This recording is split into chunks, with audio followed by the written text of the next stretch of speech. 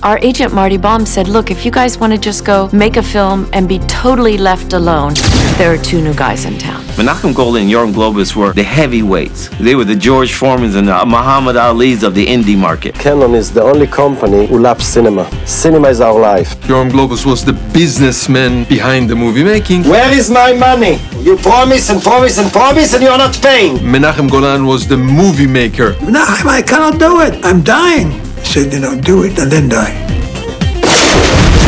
I just had in my head what a movie producer should be, and Menahem just didn't quite fit that picture. He redubbed me with an American voice, but not a voice similar to mine. A true ninja doesn't kill. He eliminates, and only for defensive purposes. He's so not ninja. I don't know, I've never seen a ninja. They were the forerunners of the Weinsteins. The difference is the Weinsteins cared about quality. Sometimes we make better films, sometimes we don't make such good films, but we do make films.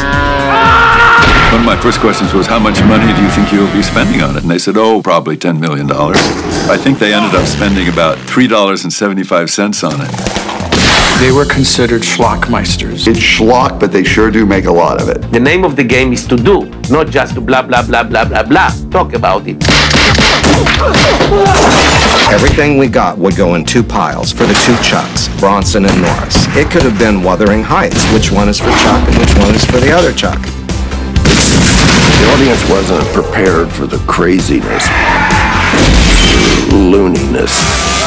Ninja 3: The Domination managed to take The Exorcist, a ninja movie, and combine it with Flashdance. Guys, really?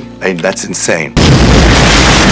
Sylvester Stallone showed up, and he pointed up to Dolph. He goes, you gave that guy lines? This is our fight. I don't want innocent people to die. I felt a little stupid doing it.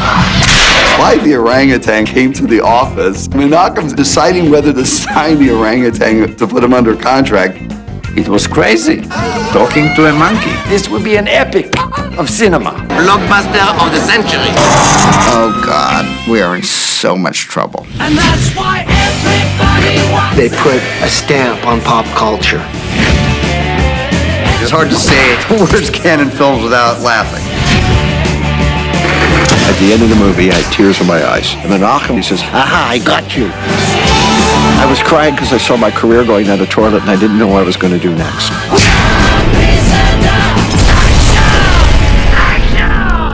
It was almost like a bowel movement. You make a movie, it comes out, you flush it, and you move on to another one.